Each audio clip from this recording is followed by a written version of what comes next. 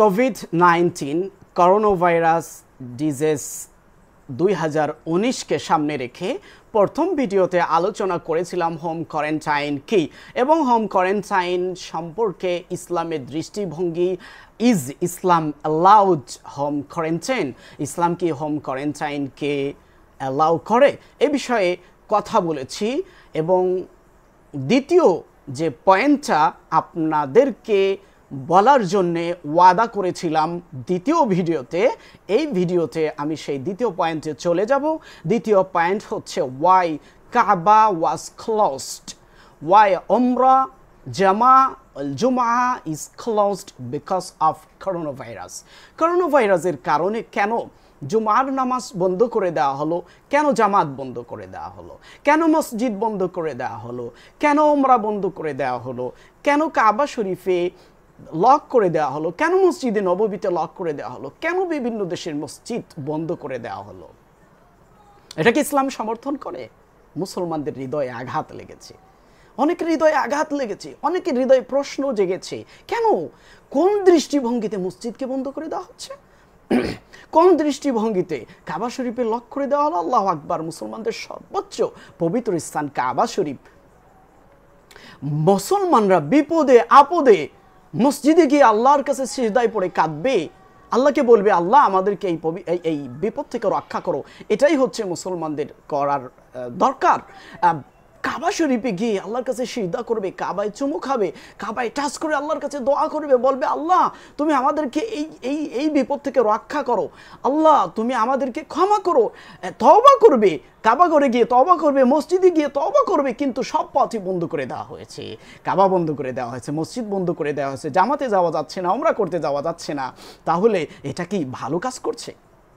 এই প্রশ্ন অনেকের হৃদয়ে, এমনকি আমার নিজের মাঝেও এই প্রশ্নগুলো ছিল। প্রিয় দর্শক শ্রোতা, আসলে এগুলো হচ্ছে আমাদের আবেগ, আমাদের ঈমান থেকে এই প্রশ্নগুলো আসছে।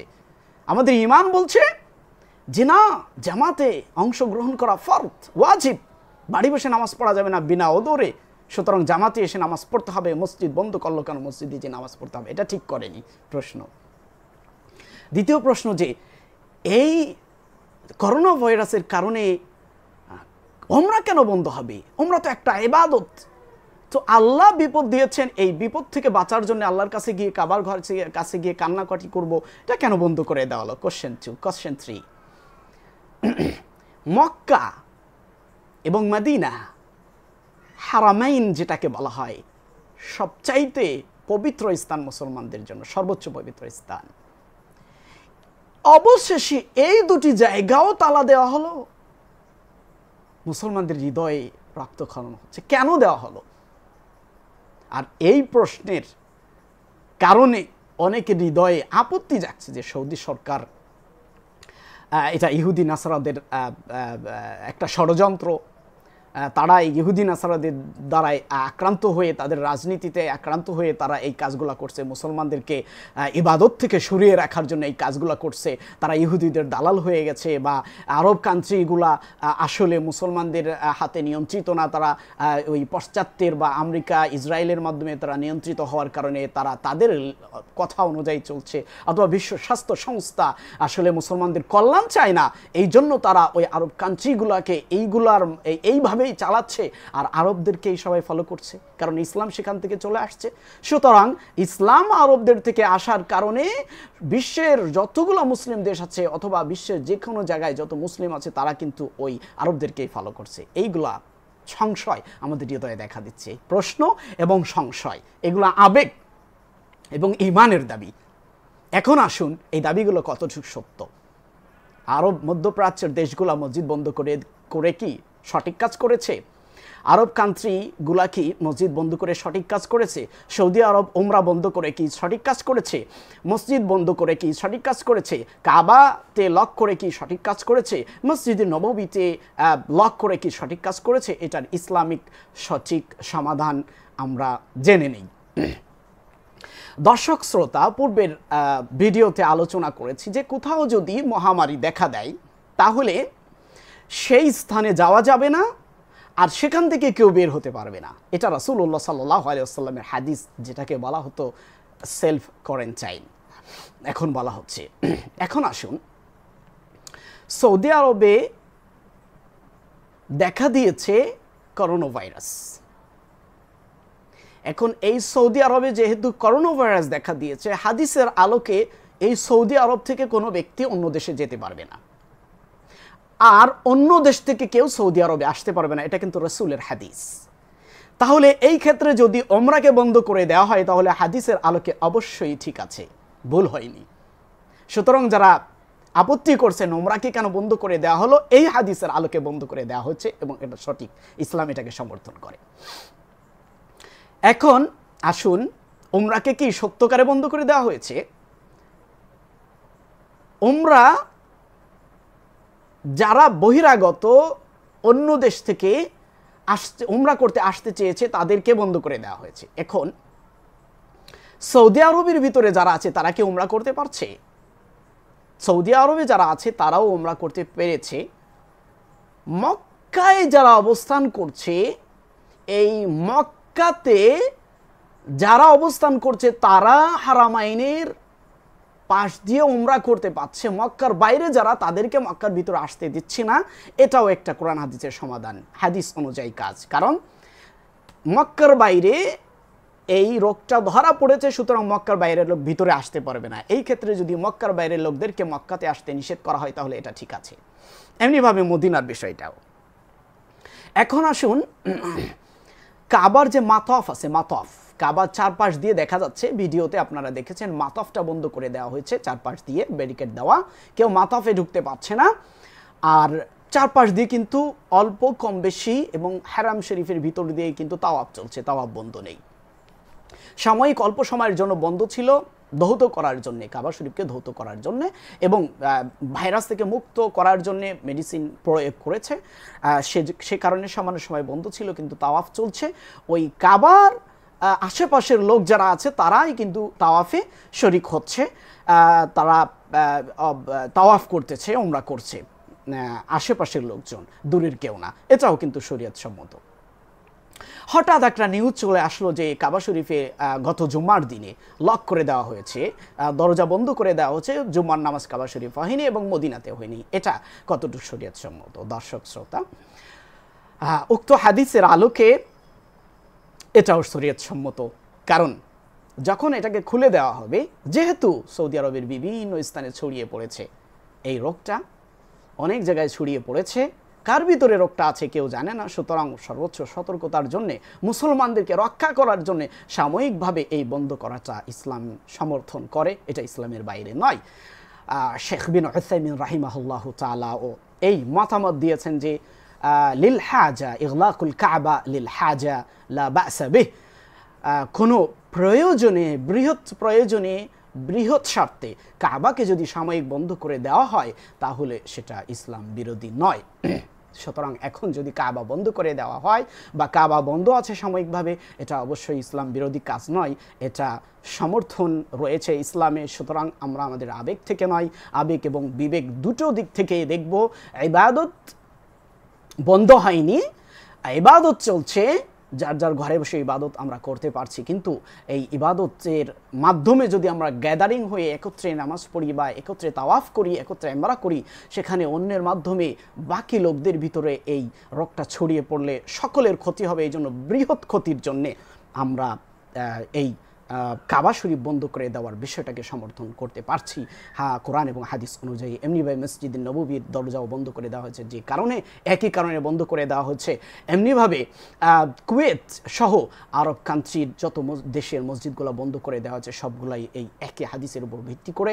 এবং মালয়েশিয়া সহ বিশ্বের বিভিন্ন দেশে, তুর্কিস্তান সহ বিশ্বের বিভিন্ন দেশে মসজিদগুলোকে বন্ধ করে দেওয়া হয়েছে এই উদ্দেশ্যে যে মসজিদে যে গ্যাদারিংটা হবে, একে অপরের সাথে গা ঘেঁষে দাঁড়াবে, এই দাঁড়ানোর পরিপ্রেক্ষিতে একজন আরেকজনের থেকে এই রোগটা ছড়িয়ে যেতে পারে। এই জন্য বৃহৎ স্বার্থে অন্যকে বাঁচানোর জন্য সাময়িকভাবে এই ইবাদত স্থানগুলি বন্ধ করে দেওয়া কোনো দোষের কাজ নয়, এটাকে ইসলাম সমর্থন করে।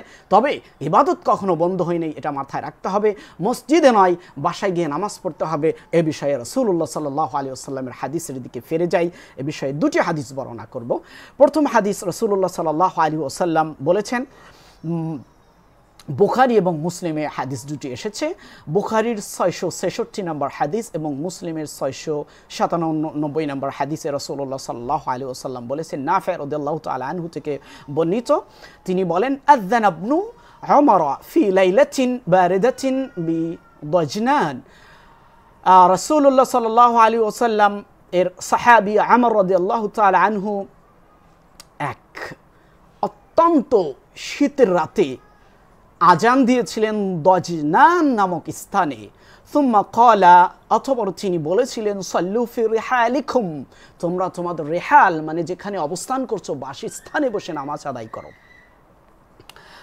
فأخبرنا أن رسول الله صلى الله عليه وسلم كان يأمر مؤذنا يؤذن, এবং তিনি উল্লেখ করেছেন যে রাসূলুল্লাহ সাল্লাল্লাহু আলাইহি ওয়াসাল্লাম আমাদেরকে জানিয়েছিলেন যে তিনি খবর দিয়েছিলেন, তিনি আদেশ করেছিলেন মুআজ্জিনকে আজান দিতে। সুম্মা ইয়াকুল, অথবা তিনি বলেছিলেন আলা ইথরি, আজানের পরে, আলা সাল্লু ফি রিহালিকুম, তোমরা বাড়িতে নামাজ পড়ো, ফি লাইলাতিল বারিদা, কঠিন শীতের রাতে, আবিল মুতিরা, অথবা কঠিন বৃষ্টি বর্ষণের সময়, ফি সাফারি, সফরে।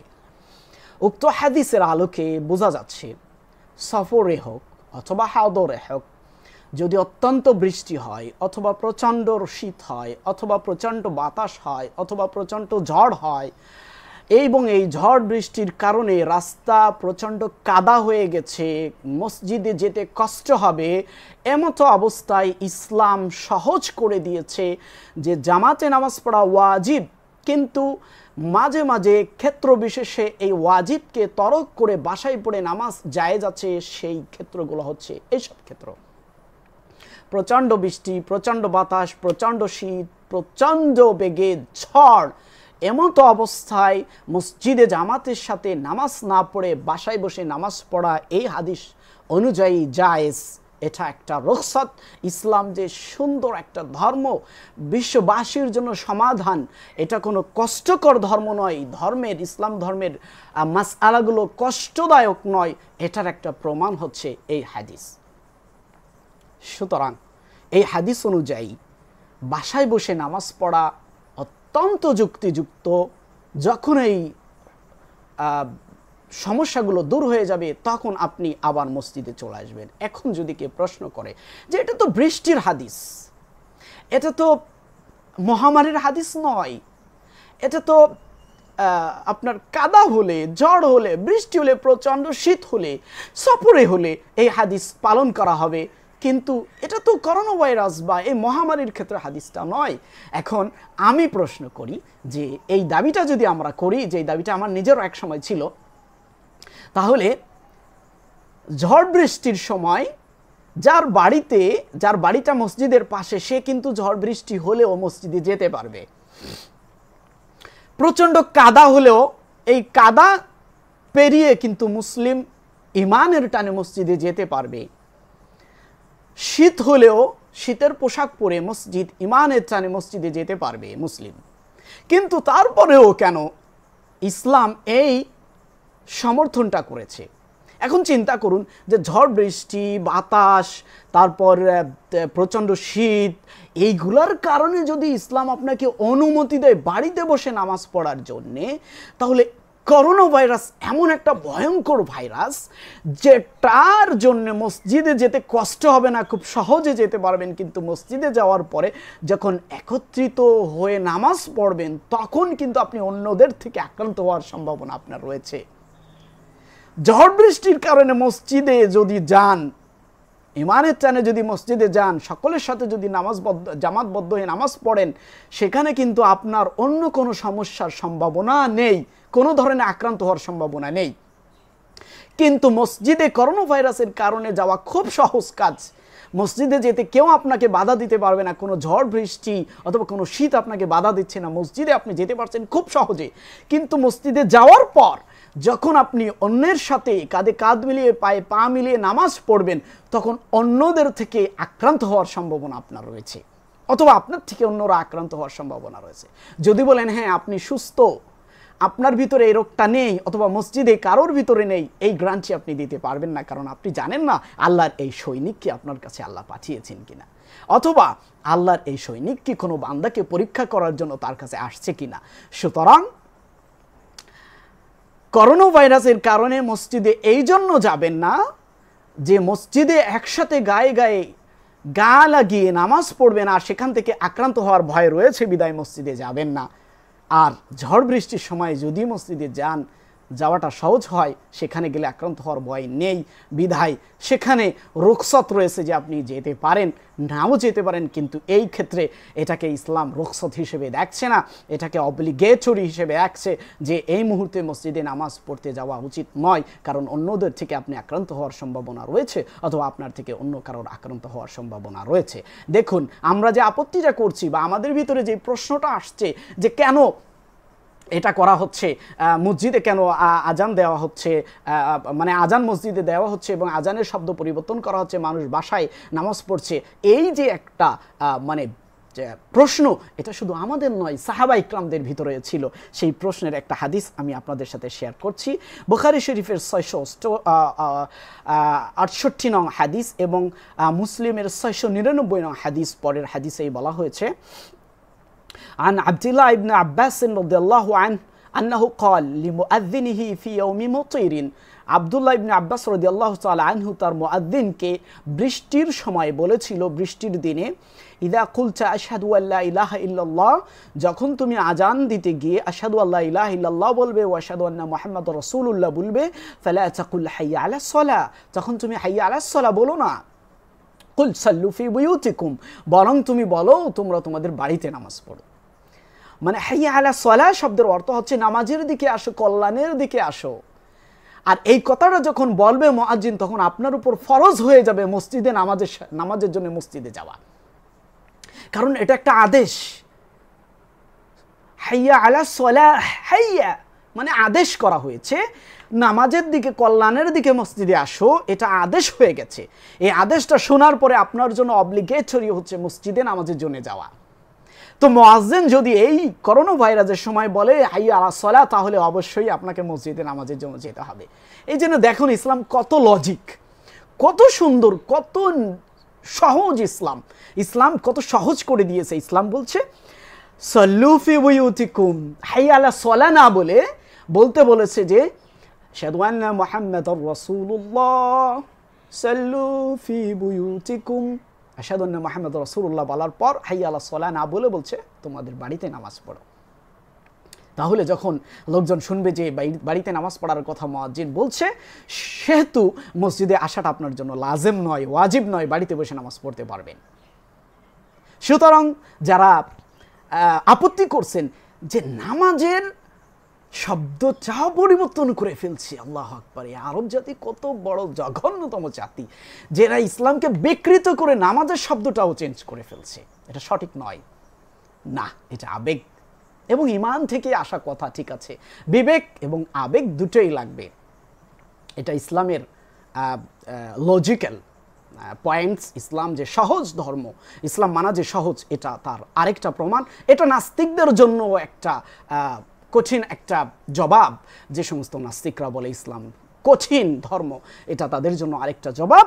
অলসো এখন যে সমস্ত নাস্তিকরা এই দাবি তুলছে এবং মুসলমানদেরকে উস্কিয়ে দিচ্ছে যে দেখো তোমাদের আরব জাতি যাদেরকে তোমরা ফলো করো তারা কত বড় জঘন্য, তারা মসজিদ বন্ধ করে দিয়েছে, নামাজের শব্দও পরিবর্তন করে ফেলেছে, আসলে এটা উস্কানিমূলক, মুসলমানদের ঈমানকে তারা ধ্বংস করার জন্য এবং আরবদের প্রতি আমাদের দৃষ্টিভঙ্গি চেঞ্জ করার জন্য তারাও এই উস্কানিমূলক কথাগুলা সোশ্যাল মিডিয়াতে প্রচার করে সাধারণ মুসলিম এবং দুর্বল মুসলিমদেরকে উস্কিয়ে দিয়ে তাদেরকে এদের প্রতি মানে একটা বিদ্রুপ বা খারাপ ধারণা তৈরি করার প্রচেষ্টা করছে।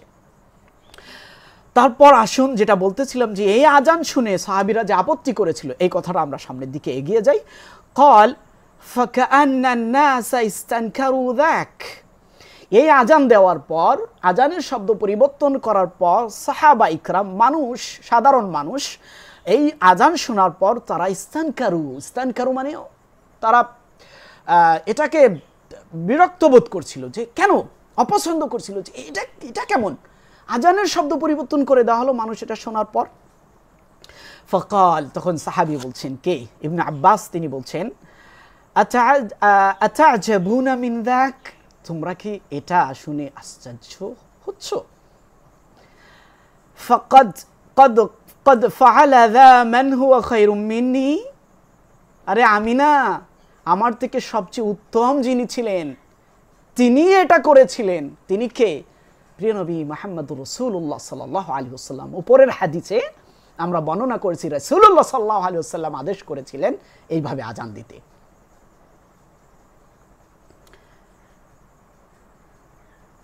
ফাকাত কদ ফাআলা যাকা হুয়া খায়রুম মিন্নি, এটা করেছিল আমার থেকে উত্তম যিনি তিনি। ওয়া ইন্নী কারিহতু আন উহরিজাকুম, আমি অপছন্দ করেছি যে আমি তোমাদেরকে কষ্ট দিব, মানে আমি তোমাদেরকে হাইয়া আলাস সালাহ বলবো, আর এটা বললে নামাজে আসা ওয়াজিব হয়ে যাবে, তখন তোমরা কষ্ট করে নামাজে আসবে, এটা আমি চাইনি, তোমাদেরকে সহজ করে দিয়েছি। ফাতামশু ফি তিনি ওয়াদ দাহদি, তোমরা আমার আজান শুনে হাইয়া আলাস সালাহ হাইয়া আলাল ফালাহ শুনে তোমরা মাটি পাড়িয়ে, কাদা মাটি পাড়িয়ে কষ্ট করে তোমরা চলে আসবে নামাজে, এই কষ্টটা আমি তোমাদেরকে দিতে চাইনি, বিধায়ী এইভাবে আজানের শব্দ পরিবর্তন করে আজান দিয়েছে, যেটা আমি নয়, রাসূলুল্লাহ সাল্লাল্লাহু আলাইহি ওয়াসাল্লাম নিজেও করেছিলেন। অতএব প্রিয় মুসলিম ভ্রাতৃমণ্ডলী, মুসলিম ভাই ও বোনেরা, বিশ্বের যেখান থেকেই আমার ভিডিওটা দেখছেন, সবার প্রতি আমার রিকোয়েস্ট, এই ভিডিও দেখার পর এবং হাদিসের এই রেফারেন্স পাওয়ার পরও আমাদের হৃদয়ে এই প্রশ্নটা থাকবে না। আমরা এই প্রশ্নকে দূর করে আমরা আরবদের